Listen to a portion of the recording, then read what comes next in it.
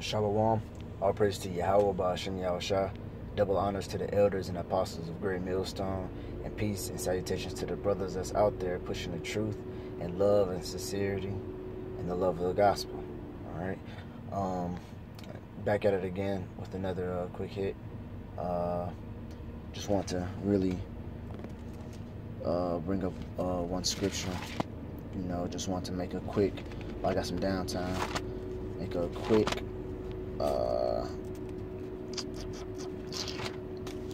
point right quick. This is basically this is gonna be our wisdom and knowledge and stability of our time. This is Ecclesiastes chapter 11 verse 18. It says wisdom is better than weapons of war.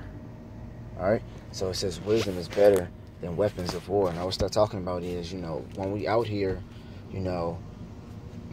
excuse me, when we're out here, in this in times of Jacob's trouble, we're gonna have to rely on our the wisdom we got being in His truth, to help us survive out there, in the wilderness. All right, because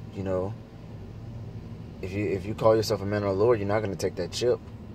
All right, you're not gonna take that chip. You're not gonna basically be out here rioting. If you're in your right mind, if the Lord gives you the knowledge, wisdom, and understanding to let you know this is not your fight, because me myself, I'm not gonna be out there rioting, man. That's just waiting. That's just basically waiting for them to get you in a concentration camp, right? Because that's where all them rioters are gonna go, either being shot and killed on sight, or they're gonna be placed in the concentration camp. All right, but the scripture says wisdom is better than weapons of war. All right, that's also talking about, man, even all these martial law troops that's gonna come in like a flood. Hey, no matter how much ammo, no matter what type of weapons you have, you're not gonna be able to fight against the whole martial law troops, or fight or put up a fight against the martial law troops. All right, it's not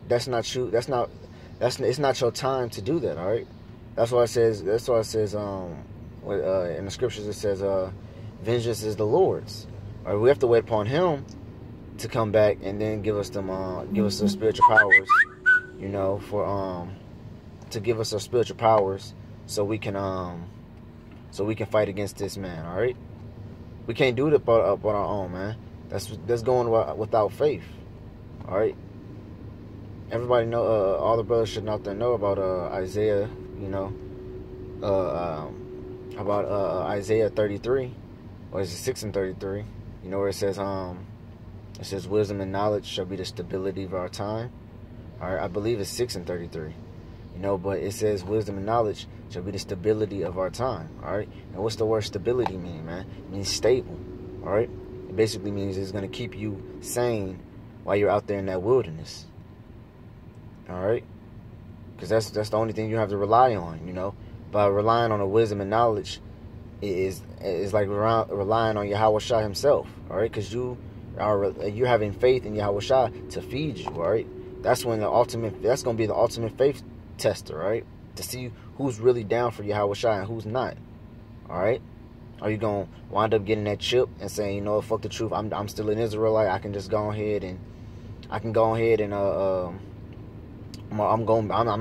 might not be saved, but I'm gonna still get the kingdom. I'm gonna still be an Israelite. I ain't gonna be suffering no more. True, you're not gonna suffer no more, but hey, you're gonna be having an everlasting shame. All right. So,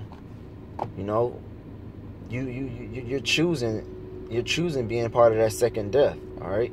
And the scripture said, man, it is a fearful thing to fall in the hands of the living power. All right. And you knowing not the chip is not to be taken, and you taking it anyways, man, you're gonna be beaten with many stripes, right? That means the Lord's gonna fuck you up even more. All right, because when the people that He's coming back, true, they don't know, but they had a chance to know and they rejected it. You knew and understood that chip was bad, and went back and still got it.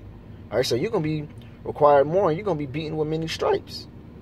All right, but I ain't want to make a video just rambling on. I just want to, pull that scripture out. It was on my spirit, do a little quick hit, and just elaborate on it a little bit. But your brother, stay encouraged. Continue in the faith. Meet the requirements that is required of you. Which is the 2 sit downs a week or more. If you can do more, you can. Hey, if you can do more, do more. Elder Tahar, Apostle Tahar just said 2 sit downs at the least, man. Me myself, I'm gonna try to do more. All right, because I have downtime like this where I can make a sit down and just like boom, boom, boom. It might be a scripture or 2, but still, something is better than nothing. All right. I rather be on fire, than be lukewarm. All right.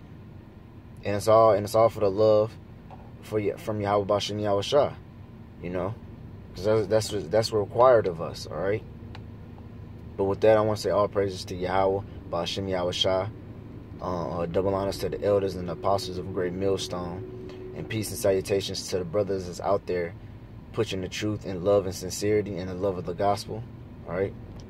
That's pushing the truth in all sincerity, in all love, that's out there hot. All right. So with that, I want to say shalom.